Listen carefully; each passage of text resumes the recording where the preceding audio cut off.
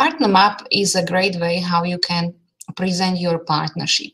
Pins will automatically show geographical location of your partners, while the lightbox will provide more information about them. To add partner map to your website, simply add partner map tag into your homepage. Once you add that, the map will appear on the screen. The headline project partners is fixed, so you don't need to worry about it. There is one more editable box underneath. It is a great place to introduce your partnership. For example, we have 4 partners from 4 Central European countries. So here, just add text. In order to add individual partners, you have to click on plus partner button underneath.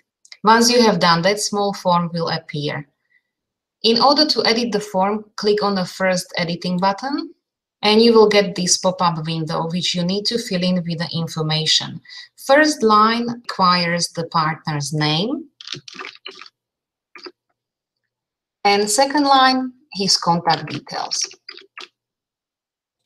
Here you can decide to provide as little as just the web address to as much as a telephone number, contact person, postal address, etc. As you can see, information here appears in one line if you add on more. And this is also how it will look like on a front end. If you wish to separate the information into new lines, there is a small trick you can use, and that is to use an HTML tag BR. This tag basically allows entering line breaks after information you have entered. So if you want to find out a little bit more about this and you are unsure how to do it, please refer to the user manual page 55. Last field is the partner region information, which also needs to be filled in because this is actually how the pin locates on the actual map. Don't forget to press OK.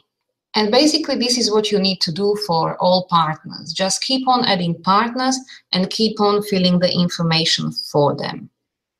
You don't need to worry about any specific order because the tag actually sorts the information according to the country and according to the alphabetical order. So you can just go in whichever order you wish. Once you are happy with the information you have filled in and provided, remember to save changes and then just publish the website, and the map will appear on the front end. Final tag then can look something like this. So this is the introductory text.